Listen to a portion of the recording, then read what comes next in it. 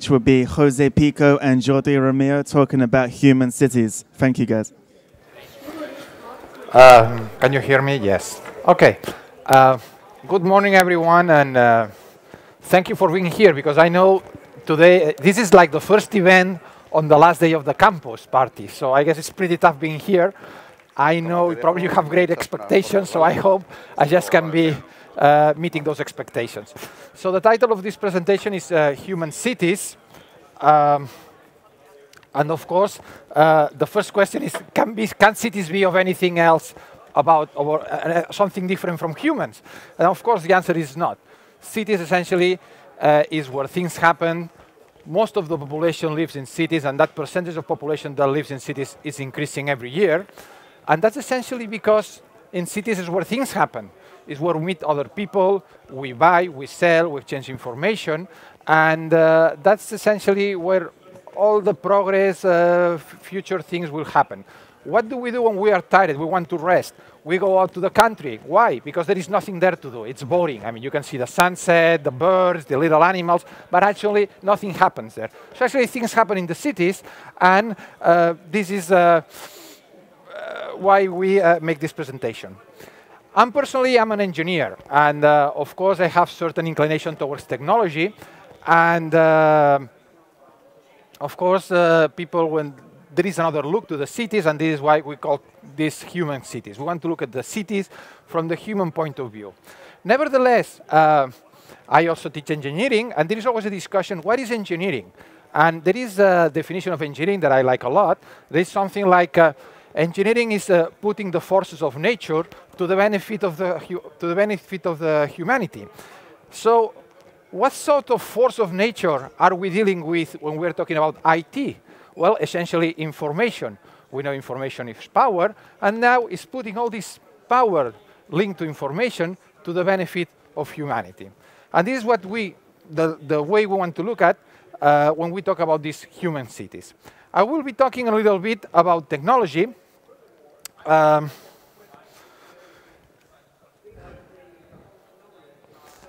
Of course, when we talk about smart cities, that's usually the concept people are using. This is just a particular case of something that it's called the Internet of Things. The fact that we can have a lot of sensors, points giving information, data, bringing all this together, and we try to make some sense out of it. What's new about this situation? Well, we have massive information, low density, in a sense that we might have many sensors, many points giving information, but each one of them giving very low amount of data, real time, and also diverse, all kinds of information. We have technology, we have cities. What are we trying to do with all this? Well, of course, we have people, we have the environment, and of course, there is something here, it's always around, it's money. At a certain moment, there has to be some economic benefit out of it. And it's something we cannot forget, because at the end, the deployment of the infrastructure, putting all these things together, will need certain investments. So at a certain moment, we should expect some return. What is the present? I'm going to talk about a few projects that are already implemented, are going around, in which we can see how having all this information, putting it together, sending to the people, will actually improve the way we are living. What sort of solutions are we seeing around?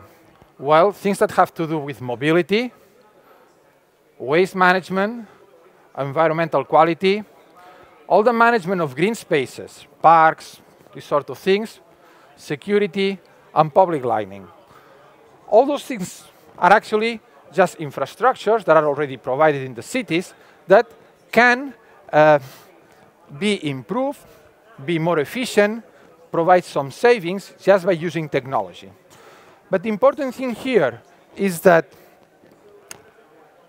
going into this smart city concept, actually, what it's providing also is some sort of infrastructure that can be used for some other purposes. Of course, all those things, all those vertical applications will be the drivers for the deployment of the infrastructure. But once we have this infrastructure, we can always think on building something else on top of that. What do we need to do all those things? Well, there is one first layer. We need the sensors. What sort of sensors do we need? Well, if we want to manage the watering system of the parks, we need humidity sensors on the ground to know when we need to water the lawn. If we want to do improve our waste management systems, we need some sensors to actually find out when our containers, our dumpsters are full or not full, so we can pick them up. We can send the trucks to pick them up. Or if we want to improve our parking system, we need to put some systems, we need to put some sensors on the streets just to know when a car is there, it's parking there, it's not parking there. So this is the first level, sensors. What is unique about them? Well, or why do we need some specific sensors for that?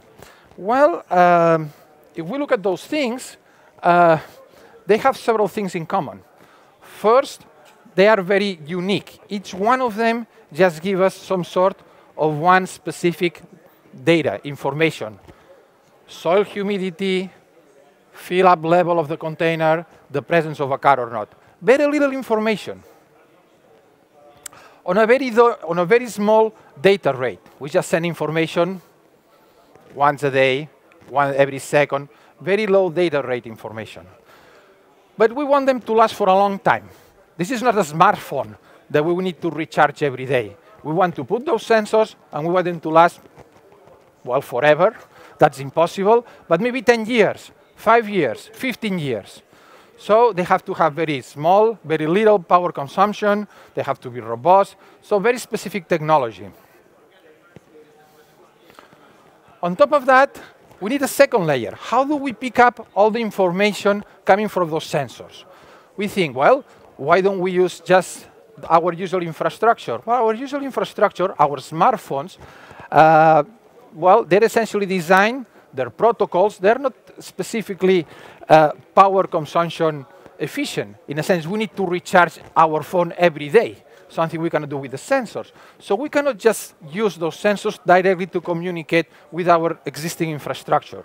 Our present protocols are not thought for being, for processing this large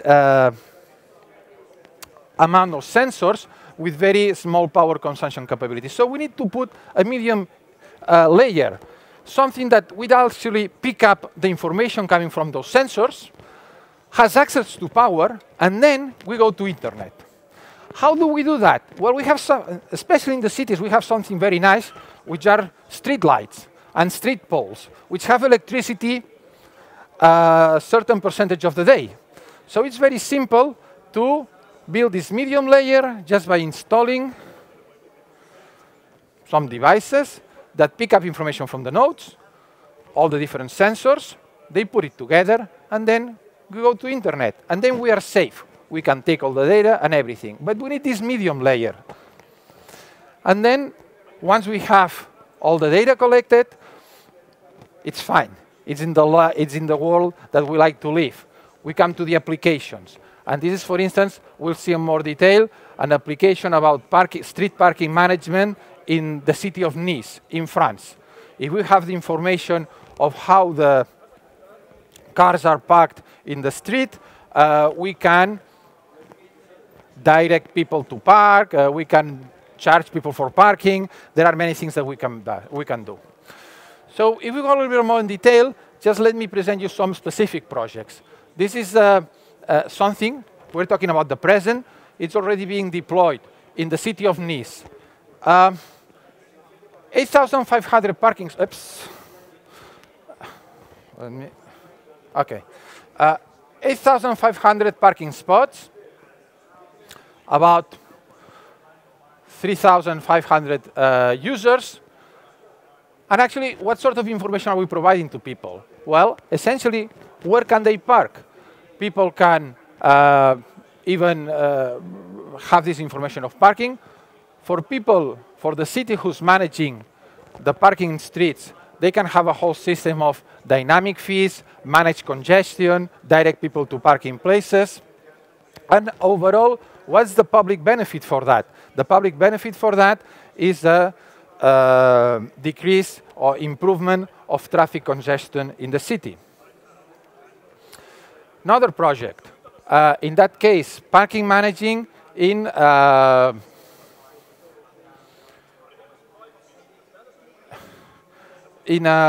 shopping mall.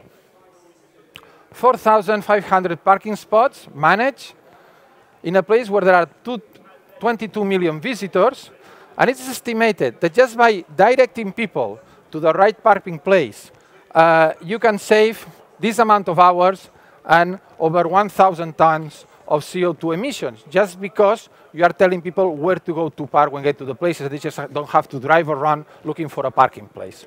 So there is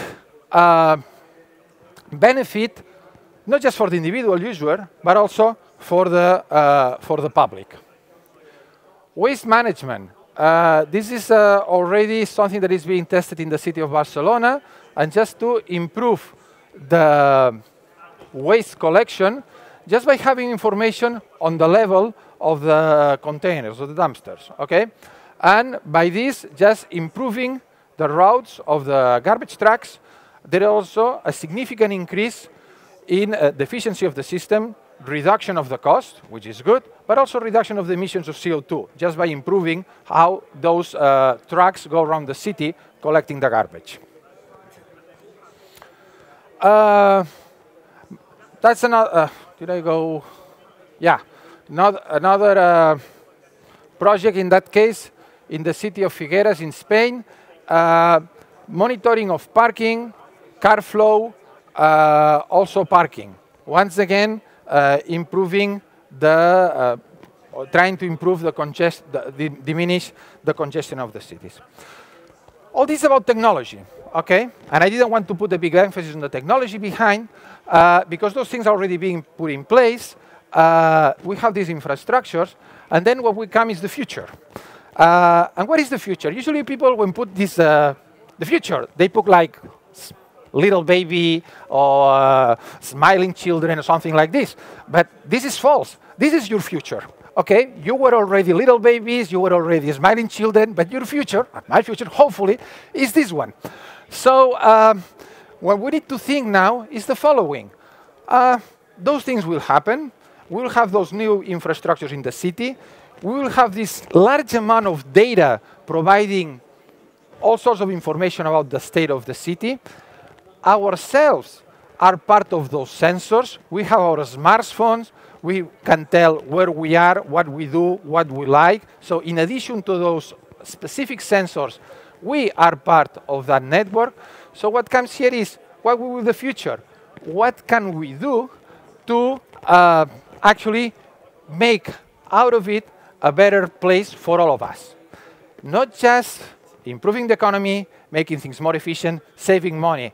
This is fine, but also what use can we make of all this infrastructure, all this huge amount of data to improve the way we live? And that's about it.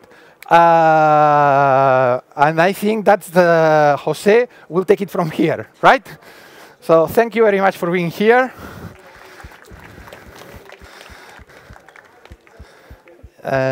¿Sabremos hacerla? Era esta, ¿eh? La primera.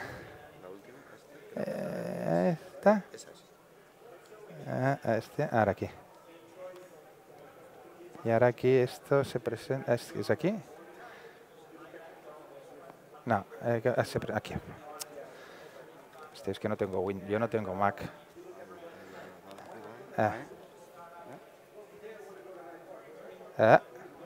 No. Espera. Did we do something wrong?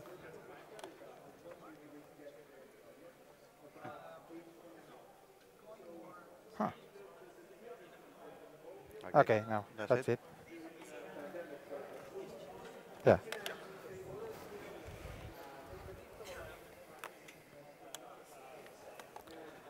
Okay. Can you hear me? Okay. I'm Jose PICO. I'm from Spain, from Madrid. and I'm an architect. And, well, I don't know what I have to tell you because Jordi told most of the things I think about our cities, our human cities. But the deal is that I think that the city is like an organism. It's like a cell with a brain and with a heart. And you need to use the brain to get a better way of life for the people, for the citizens in the city. I'm going to read you something because, well, it's my second time I make an English conference, and I'm a bit, nervous. Okay, what I think about human city. More than 50% of humanity lives right now on the cities. In 1940, this number will be 75%. This means that the survival of our small planet depends largely on how we organize ourselves to live, work, interact, relate, or move in our cities.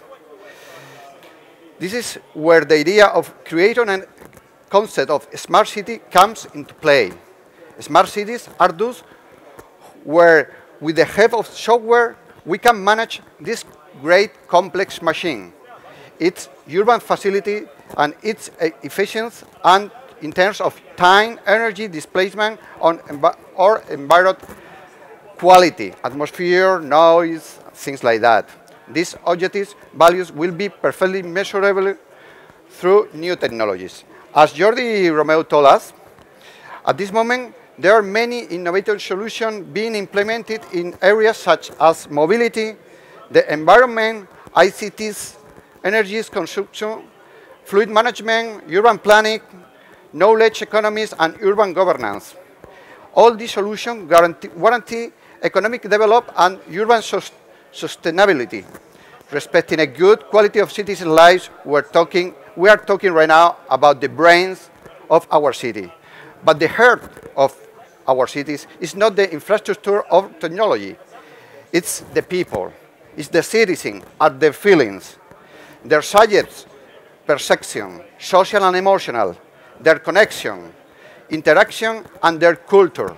The pursuit of these people's well-being should be the ultimate goal of the implementation of technology that only makes sense when it adds human value. In this way, while the physical sensors are able to analyze the multitude of data, atmosphere, water, noise, temperature, acoustic, light, efficiency, we need social sensors to measure the happiness and the feelings in streets, neighborhoods, or cities. All this mentioned above can we achieve thanks to promotion these social sensors, proactive citizens with smartphones that have the capability of interacting in their comfort areas or local areas, as well as active participants improving the condition of their environment and pushing that shared mental status we call citizenship. Our future is tied to the cities, and this only will survive if there are a collaboration in two different ways. A smart city thanks to technology, and people working and collaborating all together. This is what we mean when we talk about human city, people. And as Jordi told us, cities are the places where things happen. Our relation, our feelings, our way of life are on the city. We enjoy, we pass, we can talk with other people, we can go to shopping, we can go to have fun, or we can go just to work. If we don't think that all that is made by people, we will forget the most important thing in a city, the people.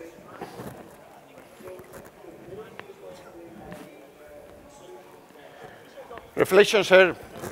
What is human? The heart of the city. What is a city? It's the place where human beings live. And we think, when we talk and we work with the city, we think keep it simple and short. It's really simple and short. We have to work with two things. Like Chan King in the Blue Ocean said, there is a value innovation. And the value innovation means tech innovation and value creation.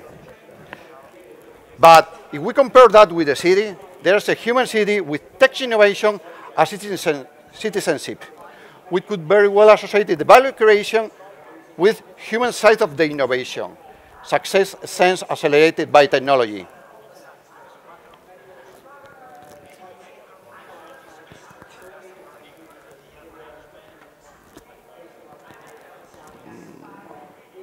Well, this is the moment to adapt to the chain. Global chain market for a necessity to recuperate our values that sustain our principles. A new global economic paradigm and need of a new models to face our territory development. That's innovation, the key strategic value of the progress. Every time right now here in this place, we're talking about innovation. But we need this place. We are not on the web right now. We're not talking, of course, we are using internet to communicate us, to take the tools, to do a lot of things. But we need to be together, sharing things. And that's why we are in London right now. A lot of people come from Spain here. A lot of people come from other countries. And we are talking together, making new things, new tools, and new applications. And that's what we need, a place to be all together. And, you know, from a long time ago, you see how the innovation have been improving. We have been a lot of years with a real flat line. But in the last 2 centuries, from when some people started with a big industrial city here in United Kingdom, the place is called Manchester, you know it, and they started the industrial revolution there. From that, when the people went all together to a big city, the innovation change started to improve so fast. That's what we need to do. Great city for that innovation.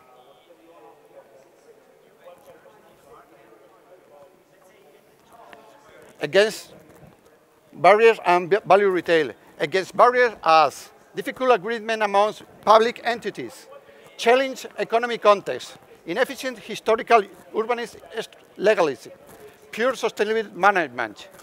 What is the value reading towards the city? Innovation ecosystems, the places for human experience solutions, talent attraction and retention, dynamic diversity and delocalized, reference city that one with value referenceables, central cluster, cooperation and competition, and functional activity ecosystem, the habitats.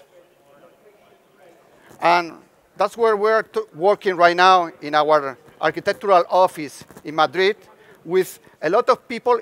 We're working in a small community with people from culture, people from technology, people from arts, people from architecture, or people from urbanism.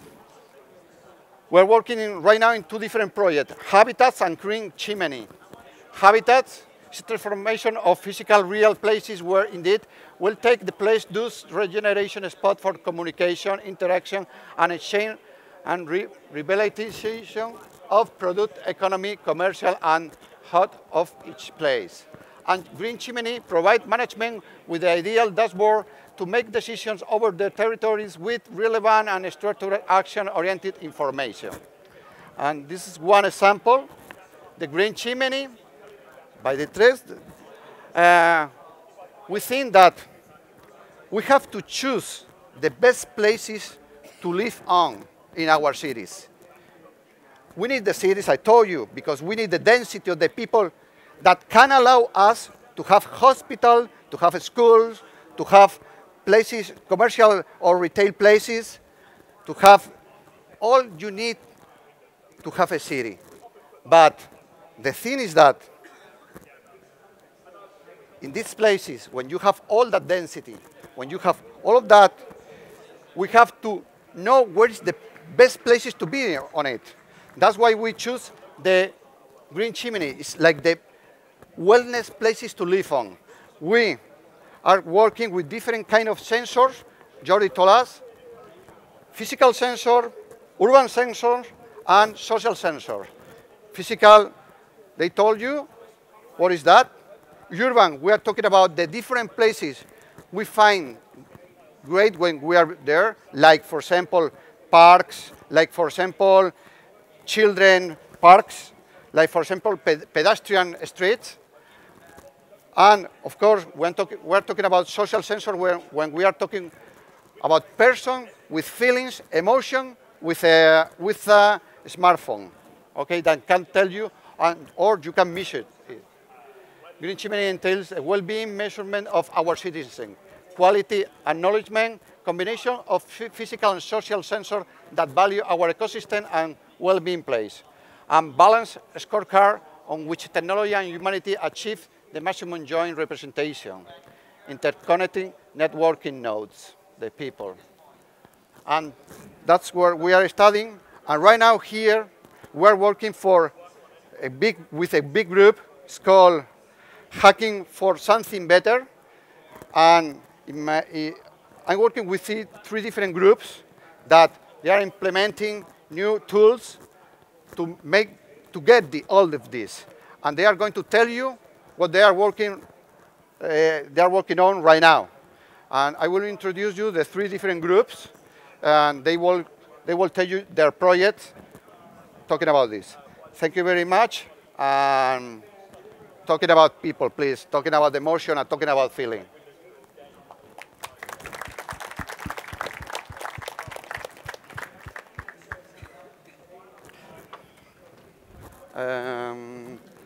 We need that one. No.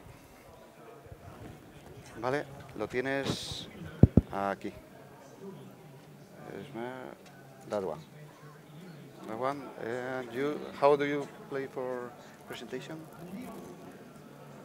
We did that before and stop it. It's okay? Yeah, English. Okay, great. Thanks. Okay, hi everyone. I'm Isaac. I'm going to talk to you about Smile Spaces, our challenge for the Hack for Something Better hackathon here at Campus Party. So, Smile Spaces. I want to talk about our team, Trovi team, the challenge, how we address it, and the future of this challenge. First, about our team, who are over there, all my teammates.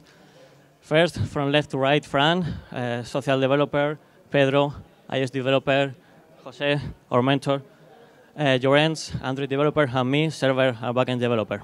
So, what is Smile Spaces? Well, first, before that. Okay. So, what's Trovi? Why Trovi? We love geolocalization, localization. And what Trovi means? Trovi means in Esperanto to find. So why choose our name? And that's why we choose this project, because it's based on localization. The goal is to create friendly and well-being maps to show the happiness of a city.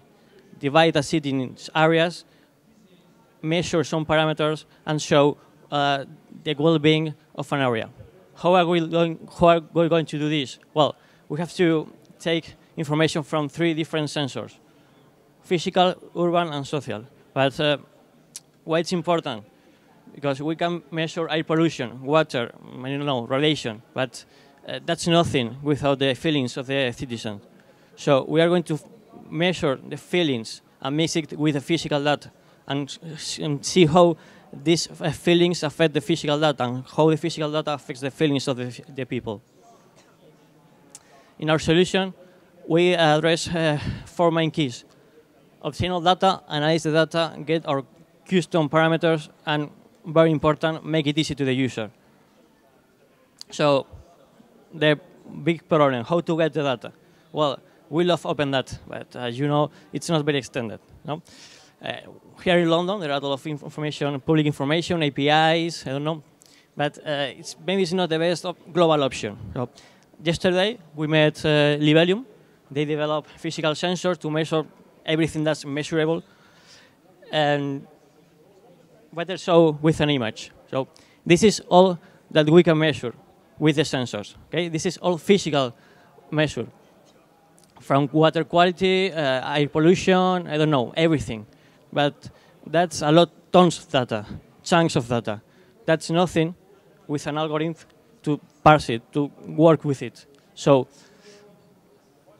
this physical data needs to mix with the utilized public opinion, the feelings of the user that live in each city, in each area. So we are going to get this information with our own app, mobile app, and with public surveys, APIs, I don't know, everything, and mix it with physical data.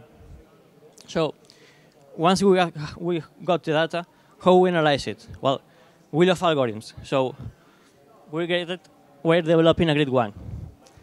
Not just a normal algorithm. It's called Felix. Why Felix? Well, it's all about well-being and happiness, right? Felix seems like a good name. Also, we love something else about algorithms. We love cats. So Felix the cat algorithm. We can think of Felix as a cat, right? It's a great algorithm. First, Felix gets all the data. Okay? It's still in beta. Gets all the data. That's actually how he gets the data. And then Felix plays with the data. When Felix has played with the data, it gives us the well-being parameters. So we have a lot of parameters, physical measure, feelings, and we have 5 main categories: cultural, environment, opinion, security, and services. Felix, this is how Felix will look like to the user, to the citizen. A lot of parameters, 50 different parameters. Through Felix, we'll get us that, our chart. And from the chart, we get the well-being value. This value has 4 different categories, from green to red, where the user can see in the map perfectly the best areas of a city. So this is what we do. We have a lot of data, a lot of sensors, feelings, plays with Felix, and get 5 main categories of information. To show that, well, not entering technical details, we develop an API and a server to manage all this data. It's public in GitHub. And to show it, we developed 2 applications, both for Android and iPhone. In the map, this is London. There's a lot of areas. You can see green areas, less green areas. The greener are better, so, of course. If the user clicks on one, it can see the Felix of that area. I don't know, and you can see details of that area: museums, sport centers, air pollution, everything that Felix has from this area. Also, we need to get the feelings of the user. So there is a button up there, Add Feeling, where the user just choose a color of their mood, and we offer the possibility to analyze their social network. So it's transparent to the user. The user don't have to do anything. It says, yes, analyze my Twitter, and we analyze all the Twitters and see how he feels about their area, about that city. So, a sneak peek of the app. When the users zoom out, we do a cluster of the areas, calculating the average value of each area. If the users zoom in, we split the cluster, and this is the detailed view with Felix and all parameters.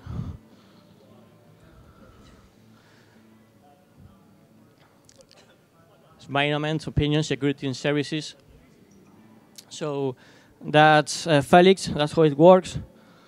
And Add Feeling, the user chose their mood, it can add photographs, and specify they let us use their social networks to analyze their feelings. So that's Felix, that's Smile Spaces. There's a lot more to do: gamification, notifications, setting screens, of course more cats, always.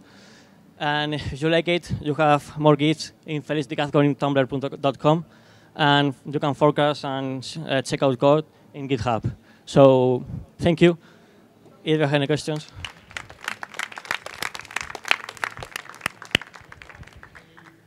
Thank you very much for the presentation. And we are going to have another presentation. There are another group. It's called SMATs. Okay, SMATs. And they are going to tell you and show you.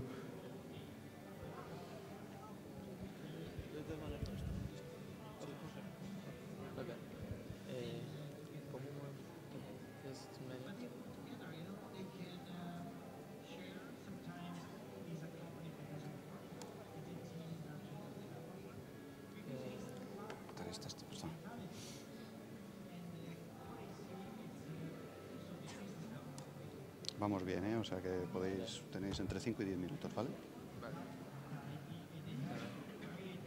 Are you just going to be using the internet or PowerPoint as well? Yes, the internet. Just the internet. Okay, I think to get it on the screen, you have to slide it across. Slide across. Okay. ¿Algún anuncio? Vale. Aquí tenemos anuncios. Sí. Vale. Vale.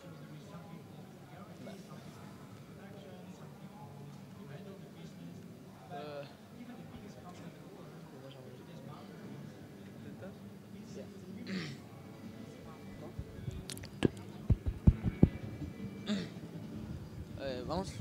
Well, first of all, we'd like to thank Andreu and Jose for giving us the opportunity to present in front of you what we've been working on. And to start, I have a bad news to tell to you all. It's that there will be advertisement. Nowadays, a lot of content is generated, and there are things that have to be for free in order to work, because people aren't going to be paying for this thing. So we have an example. We went to the Guardian here in the UK, and the first thing we have is a huge advert of Wacky TV. And if we go to a Spanish newspaper also, we have in all the background is an ad. So we thought about this is like where we live in the internet. And here the ads can be more or less intelligent. They have cookies. They can track us where we go on the internet and know what we like. Google has a whole empire built just on top of that. But in the 1.0 world, we have no way to have the proper advertisement in the cities. So that's the thing we built. We built smart ads for smart cities. So with SMATs, what we try to do is that we have these panels, these ads, and we can customize the ad. We have various ads, and the ads are placed in the glass based on the current conditions. An example of this would be if you are a sunglasses company, you don't want to advertise your product today, because today is raining, today is cloudy, and no one's going to bother buying some sunglasses today. But yesterday, that was quite sunny. People would have needed some sunglasses. So if you're a good sunglasses company, you might have wanted to advertise yesterday, but not have advertised today. But if you have an ad in the street, you can't take it and put it depending on the conditions. So that's what we've built. We added a category to the smart cities that he presented, and we add advertisement. So what we do now is we have these small panels and provide a sensor that measures movement, temperature, luminosity, and yeah. So what we can do with that is that, for example, if we have a bunch of advertisers with all their ads, and then they can define under what conditions they want their ad to be shown. So, for example, if I'm the sunglasses company, I can say that I only want my ad to be shown if if there's a lot of luminosity in the sky and the temperature is above 30 degrees centigrade, and we can do that. And if one day this is the temperature, the ad will be shown, but today that is rainy, it won't be shown. And that's what we do, and my friend Alberto is going to continue from here. So what we're trying to do is imagine a city where so all the people go around the city, they have screens around the city, and they'll have the ads that they need in that precise moment. How else can we improve this? With open data, for example, we can process open data statistics about society and improve the ads depending on that, and all this in real time together with the sensors we're using. Another example is with our smartphones. Imagine if a part of the weather conditions, and apart from statistics we know from people, we're carrying our smartphones and we go near a screen, that screen can get our information to show even more personal ads for us. So that's what we're trying to do. Very intelligent ads in smart cities. But also, we have a problem. What if we have screens everywhere? I don't know if some people here have watched Black Mirror, an English TV show. There are some chapters and episodes imagining a future where we have screens everywhere full of advertisement. We don't want that. We don't want to see advertisement all the time. We want to see advertisement when we really need to see it, when we want to see it. So with MADS, we also want to add an ethical part to it. We don't want screens everywhere. We don't want ads that aren't transparent. We don't want advertisers to tell us something, but then they're actually telling us something else that they're not saying directly. So that's MADS. Smart ads in smart cities in an ethical way. So thank you very much. ¿Qué? Eso terminado tú. We built this in the hackathon in 2 days and a half.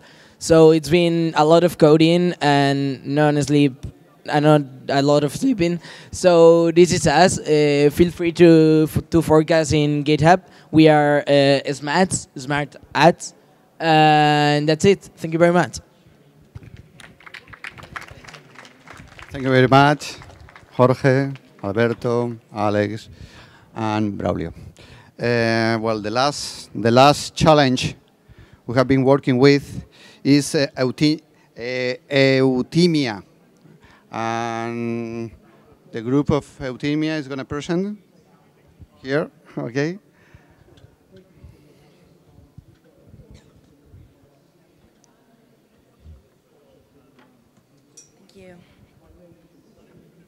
Hi, good morning.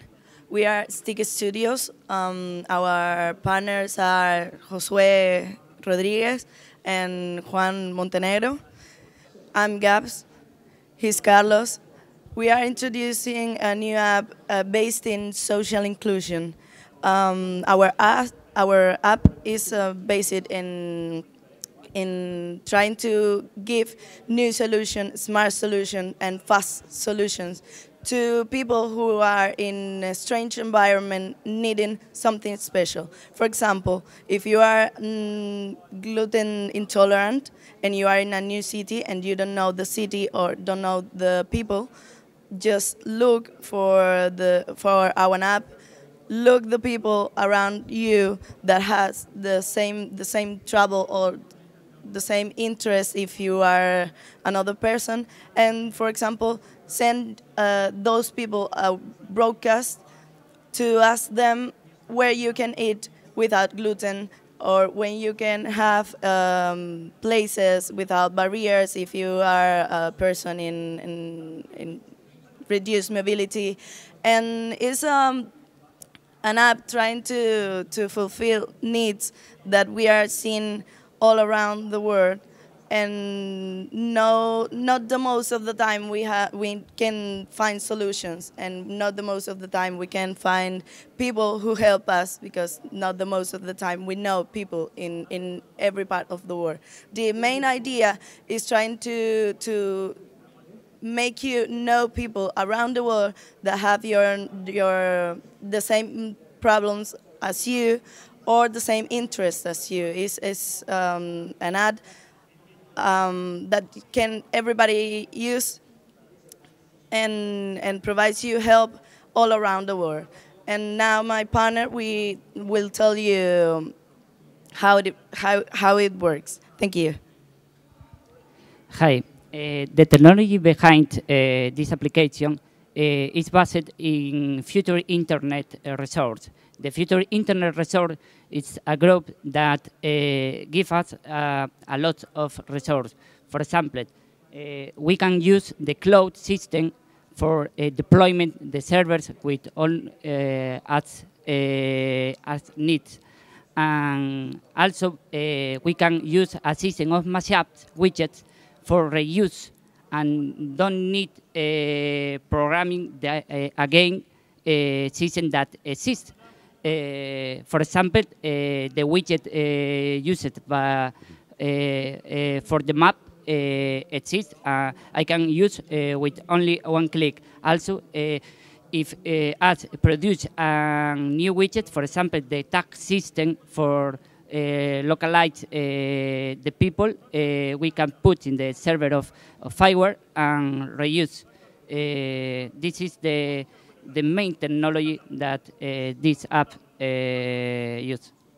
Thank you. So as you can see, it's a easy explain app, easy to use app, and easy to create a community of people that have the same interests as you. Euthymia is the concept of balance, emotional balance. So this is what we try to reach with this app. So thank you very much, and watch us at 12 o'clock in the workshops zone to explain more. Thank you, and good morning. Okay, thank you very much to the three groups. And well, as you see, we have been talking about technology, foster to get a great city for great persons. Right now, we would like to have, you have some questions. We'd like to answer you in between Jordi. As you can see, Jordi, he knows a lot about technology, about sensors, and I know a bit about architectural and about persons. So you can ask each one if you want it. Yeah.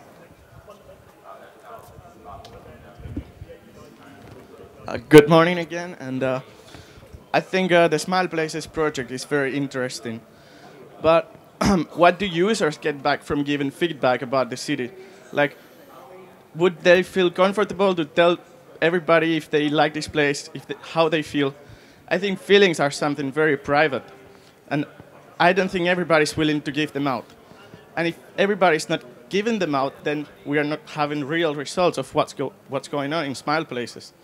So my question is, what kind of reward does people get from taking part of this app or using this app? Okay. You have to answer. Well, one thing. Okay, one thing. Did you? Okay.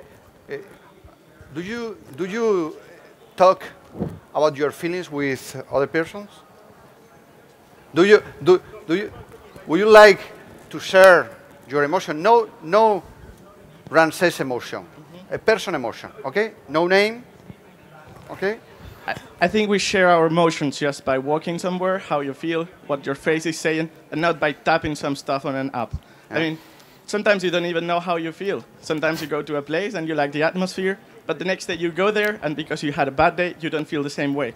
So the kind of trying to explain how you feel in a place, for me, I'm sorry, but it makes not much sense, because every day you feel different. So every day I go to a pub and I feel happy. Next day I will not feel happy, so how can I measure this if every day I feel in a different way? People just don't have the same emotions on the same place. For example, this time in London, I feel way better than I felt last year. So last year I would say London wasn't cool, and this year I would say it's cool. So you can't, emotions are something very changing, and persons are something that they don't feel always the same.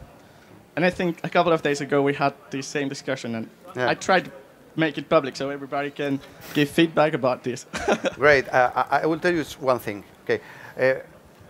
Till 5 years ago, I was living in Madrid. It's in a great area. It's small houses with a lot of parks, a lot of green, and I like it to live there, you know. But the thing was that wasn't no shop. It was no shops there. Was no bar for a beer or for a coffee, no retail spaces, no school, and I need to use the car every day. So it was a good place, but I didn't feel good. Yeah, you're using just the right word. Yeah. I felt that way. Yeah. Did the rest of the people feel that way too? Okay, if you have a lot of different opinions, okay, it's like the arms, okay, they move by the pheromones, okay, and they follow the others, okay? And some of the arms go to some places and go nowhere.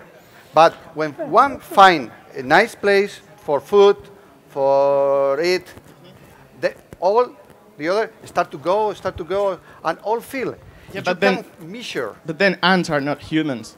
Yeah. Humans have emotions that change But from it's second to so second. close. We are so close. They are more. They are also than I. Once again, I think ants are not humans. I think different than an ant. I don't follow him because he likes the same food as I like. I will not go the same place he goes because he found great food. Because probably his great food is not my great food. No. So this is my point. Trying to measure emotions, trying to create a chart of emotion, that's cool. But believe me, this chart will change every day, and it probably will not help. Well, probably it might help. I don't wanna state it might not help, but emotions are a changing thing. So every day you will see different results. So you actually will not get exact conclusions. I like the idea of having an emotion map, but I think it's interesting to analyze how emotion changes instead of just having a static emotion map. This is, I think, is a changing point for your project, is trying to create a map of how emotions change on the city. And also, a great thing would be to have charts of how young people feel in a place, because young people will feel different from older people. Gay people will feel different from heterosexual people. Everybody will feel different. People that comes from England to Gran Canaria probably will have a different opinion from the beach than I have, because I have the beach every year, all time of the year, and they have it just for 1 week. They will think, oh great, I'm on the beach for 1 week. They love it, but I don't love it anymore. So Yes, but I'm sure that, for example, you will find places for different kinds of people. Okay, maybe there's people that like to live on the country. yeah, you're getting closer to my opinion now. Okay, Thanks a lot. yeah, we're talking about the same. Thank you very much. Yeah, thank you. There.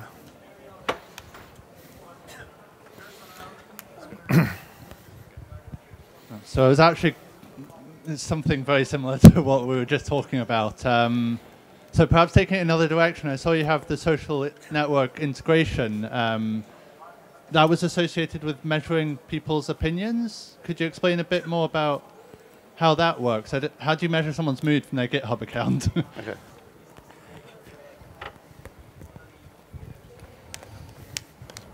Okay, so the social network analysis is not a thing that we have implemented. It already exists. Okay, so there are a lot of services to analyze social networks. We just have to use it, use the APIs to get the information that we want. We didn't implement this. We have only 3 days. Sorry? Is it like sentiment analysis of what you've been showing? Yeah. Yeah, That's it, sure. yeah. What you post on Twitter about the city or the localized tweets, that things. If you talk about a lot in a place, it's because maybe you are having a great time there. You know, you post a lot of photos. Have you done any analysis on how well that maps to what people express as their opinion? We don't have time for that yet. Thank you. Well, I think at the end the discussion comes that he's trying to mix like objective data with subjective data. And of course people say, okay, how do you merge that? But anyway, let's see. Yeah, I mean, of course. We can measure. No. Well, we have a lot of objective data, okay, and we have feelings that don't change in a time, okay. Think of it, okay. You get feelings that don't change in a time. Think as a long time algorithm, okay, more or less. You have a lot physical data and feelings that don't change for a time, and then physical change occurs. Like, I don't know. You have a museum and you don't have none anymore. You have a hospital and you don't have it anymore. And then you can see how when the hospital was there, the feelings were, I don't know, 80%. And when the hospital went gone, the feelings drop. We got to go.